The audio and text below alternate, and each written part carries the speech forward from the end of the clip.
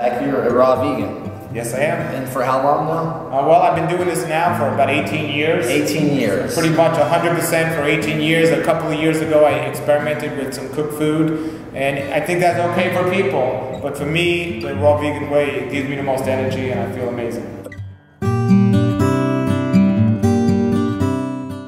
First, he showed me in the Bible where it's okay to eat animals. The Bible says it's okay, and I read that, and it clearly says it's okay, but if you eat them kosher and so on. So I'm a raw vegan, and I do fine. If somebody wants to eat animal products, if they eat healthy animal products, it'll be okay. Most of the people are eating unhealthy, and that's the problem. So I found a healthy way to do it with the raw milk. I experimented with it, and I didn't get the same problems that I got from the drugged up dairy. But I decided I felt better without that, so I don't do that. I have an issue with people that say, I'm not going to marry somebody if they eat animals, or if they're not raw, if they don't eat exactly like me. And I think kids need to be raised healthy, but when we look at perfection, it's something we got to be really careful with. And I don't think 100% raw vegan diet is the ideal way to do it on an emotional level for people. On a diet level, if people can handle it and be happy, great. But if they can't be happy, then it's not worth it. I like that. I like how you kind of, in a way, you do your thing and others do their thing, and that's okay for food. For everything, that's really okay. I mean, as long as me and my wife, we stick to biblical principles, and as long as we stick to what the Bible says about things, I'm going to give her freedom to do what she wants to do.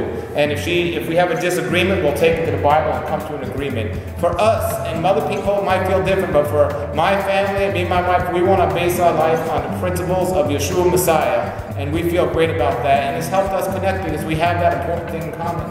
Okay, now what's the story of the beard? Is that just where you save your raw foods, or what is it? Well, I talk a lot about this obsession we have with shaving in this country, and in my research, shaving is not healthy.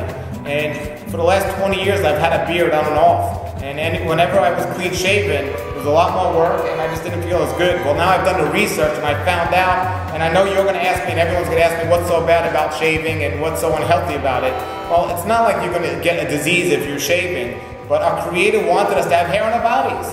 And I don't believe it's healthy for men or women to be shaving on a regular basis. It creates a lot more stress, and there's now studies to show on hormonal level it can mess with us and everything else. Hair is supposed to be there. Every man grows a beard. I just stopped deciding to destroy it on a regular basis. Wow. And this is what I got. Yeah, I don't like shaving to my skin. I like just trimming it. I shave a little bit up here because I feel like I look a little caveman-esque. My hair goes kind of high. Yeah. Basically what I tell people, like when I go to the airport and so on, they look at me and I look at my clean-shaven driver's license and they say, what happened? I said, I woke up late, so I didn't get to shave today. That's romantic. But really, I don't make that much money. I don't make that much money with what I'm doing, but what really happens is the other day I was on the street in the city and I put my hand out to see it was raining and somebody put $1 in my hand. So I know this, you know. And that's a good joke. Is that a real story though? Actually, people think I'm homeless. I say, no, I only eat like a homeless person because they eat frugally and they don't overeat, which is important.